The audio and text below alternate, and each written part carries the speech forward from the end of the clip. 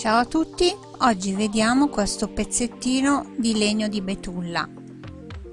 Prima è stato lisciato con la carta vetrata e poi ho fatto un disegno della testa di un cavallo.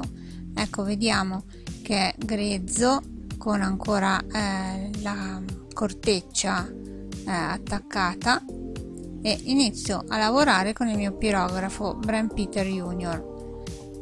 La particolarità del legno di betulla è anche la porosità, infatti è un po' poroso da lavorare, nonostante sia stato lisciato, però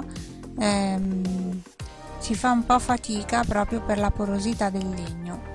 Anche il colore è un colore piuttosto opaco e tendente al grigiastro, il marrone non è molto luminoso, il marrone dato dalla bruciatura. Ho voluto provare perché ho trovato questi pezzi di betulla e volevo vedere l'effetto. Mi piaceva anche questa testa di cavallo e vedrete alla fine se è soddisfacente il lavoro.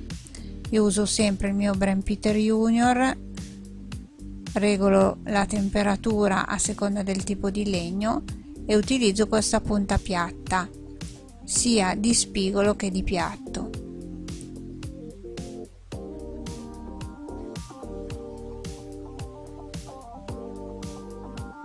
Qui si vede proprio la porosità di questo legno.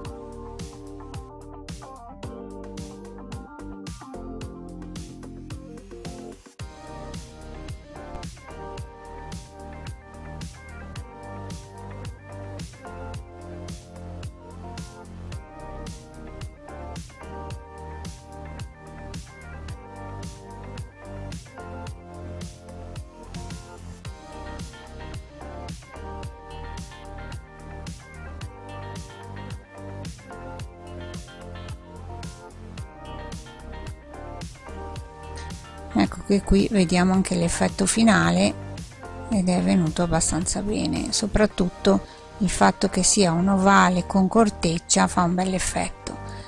Se volete saperne di più c'è il mio libro La tecnica della pirografia, lo trovate sia online che in tutte le librerie. Io vi aspetto per i prossimi video, vi ringrazio per l'attenzione e se avete voglia andate anche a vedere il nostro sito elettronicadidattica.com, dove potrete trovare pirografi, accessori per la pirografia e anche per tanti altri hobby e attività creative a seconda delle vostre esigenze. Ciao a tutti, a presto!